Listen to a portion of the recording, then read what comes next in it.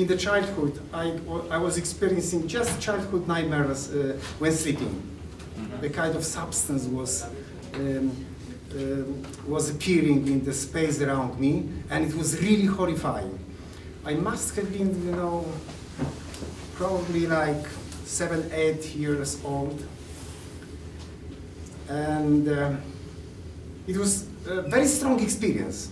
The horror of these nightmares was really something special. I woke up as a child, you know, crying or, you know, frightened, and it was so strong that when it appeared next time, I rationalized this. Even before I woke up, I explained to myself, don't worry, this is only nightmare. And I tried to, you know, to deal with this monster, with this kind of bad spirit or something like this. And I, for instance, I made a step towards it, to fight it. You understand? To disclose the nature of this monster. And it was even, I got frightened even more. So it was a kind of childish nightmare.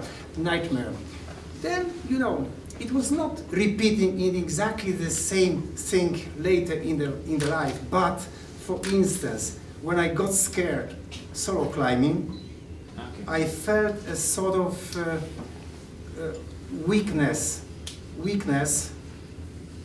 coming from being frightened, from my fear, which confused my mind, and it was something similar to the childish nightmare. Okay. Yeah, and actually I developed an ambition within me. I have to achieve the absolute peace when I'm soloing the rock. It was a real challenge. The hardest one which I made, this Chinese Maharaja, it was something like 8A. I was preparing mentally for the long time. The ambition was to do this with absolute peace, without a shade of fear. That was the ambition. I climbed it, but in the aspect I'm talking about, I was defeated, because it was still I didn't manage to keep absolutely the peace within me, and I was on the verge of giving up, and I was really scared. No way. The ambition was, I will do this exactly in the same as I take coffee in the winter garden in my home, without a slightest trace of fear. That was the ambition, and I failed. But I did the climb, and the story is about the struggle, how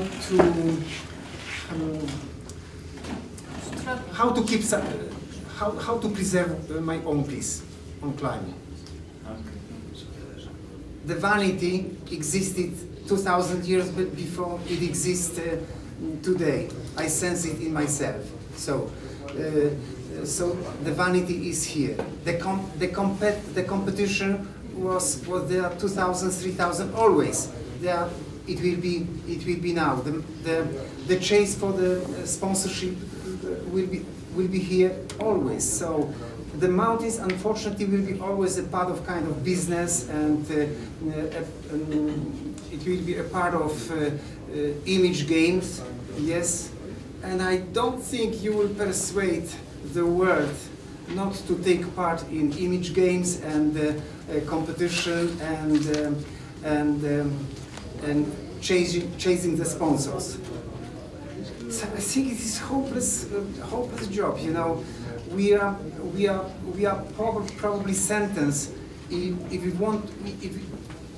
We are sentenced in our pure climbing, probably for the much narrower society. I call it society of true believers. The people who seek the real experience on the mountains, which brings into your life something valuable. You understand? Yeah. Well, climbing for me doesn't make a sense as when I'm not coming down from the wall and I don't feel some encouragement, some power, and I don't feel a good relation with the surrounding world. When I achieve this through the climbing makes a sense. If I don't achieve this, then okay, it might be just a case of business, yeah? Somebody makes some program for the high altitude or whatever, for the Alps, gets the money. You can't fight it probably. So we'll be existing in two parallel channels, believers and, I don't know, collectors or whatever. So as I told you, hardcore challenge is no more the part of me. Of course, I do rock climbing. Of course, I have a lot of connection with nature. Sometimes I go to Tatra climbing. I'm also a very busy man, you know, in other spheres. Sometimes I try to write something. You know, my company is taking a lot of my time and energy, and it is engaging me a lot. So at this stage of my life, you can say I am a pretty banal person, just living pretty regular life, where what is maybe difference is that I have huge satisfaction from my life, not because of the past, but because of the current while. I sincerely participate in my life. Every moment of the life is precious for me. So just being with nature, you know, doing some moderate climbing is enough for me. Yes. I had very special moments on the mountains in certain situations, and right now I think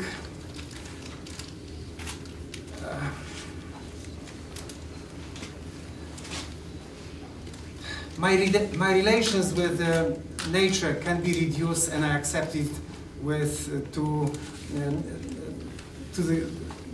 to the love of weeds and flowers and the forest, and I just find this something absolutely brilliant in my life, and it woke up through climbing and through brilliant places on the mountains. Yes, it was a process of waking up in sensing the spiritual quality in my life. It woke up through the connection with the mountains. So it could have been something else. Yeah, and I think it is in a way with me. Don't consider me, you know, enlightened person, nothing like this. No, I would hate to. I just enjoy it, you know. It is very simple, but surely the situation which I experienced on the high mountain, like watching Trango Tower in morning hours, or spending the evening on the col between broad peaks, when the space was just something alive, and there was a very strong desire to be a part of this alive substance around me. Probably a lot of tourists experience this, a lot of climbers. I think few times we talk about it, but maybe we should talk about it. It's very special. Once it woke up within me, yes, I have it with me. It is much easier to experience this in the regular life. For you now? Yes. Could you explain us the best memory you had with Loretan and Jean Troyer, and maybe the harping spirit you had together? The best memory. Yeah, can you tell some word about them? Yeah, or some word about them and you?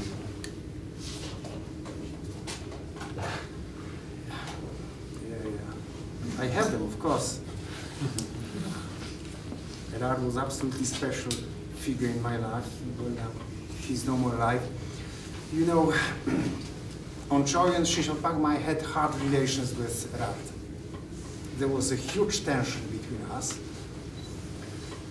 Though on the previous expedition, you are really strongly committed to each other and real true friends. For some strange reason, on Choyu and Shapalma, for some strange reason, a huge tension appeared between us. And it lasted actually till the end of the expedition. And at the end of the expedition, when we are parting already in Kathmandu,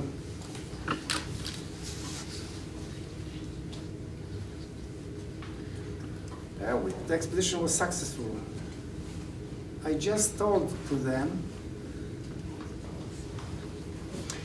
some farewell words, expressing that this expedition was really hard for me. Guys, you were really terrible. But I'm absolutely enthralled, and I'm absolutely proud to be with you, and this is very, very important life experience. I'm really happy to do whatever we did. And then